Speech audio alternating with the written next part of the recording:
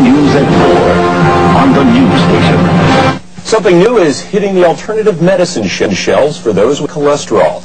A study in the American Journal of Clinical Nutrition found that a substance derived from red yeast rice reduces cholesterol levels by 15%. Some herbs may help you lower your cholesterol levels. The substance, called colistin, is made from red yeast rice. Study results. Not long ago, we told you about a product called colistin that has helped patients maintain healthy cholesterol levels. The government said it was a drug that did not have FDA approval yet and could not be sold.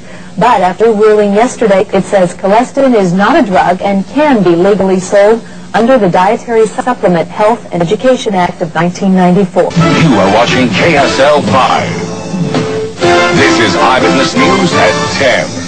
And I'm Ruth Todd. The ruling by a Utah federal judge affects a nation of supplement users. The FDA has lost an attempt to regulate a cholesterol-reducing capsule.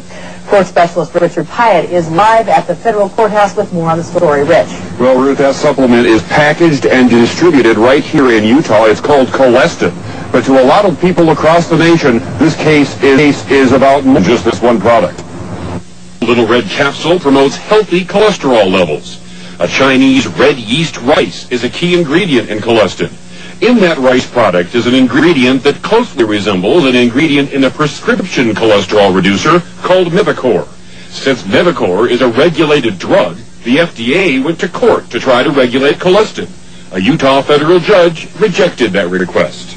For FDA to have been able to pull this on purely because they felt it was too similar, one of its constituents was too similar to Mevacor, would have been outrageous.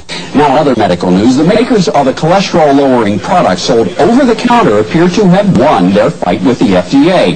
A federal judge today ordered the FDA to lift the ban on red yeast powder, a substance used in the product colistin. The FDA had classified red yeast powder as a drug, but the judge says that it fits the description of a dietary substance.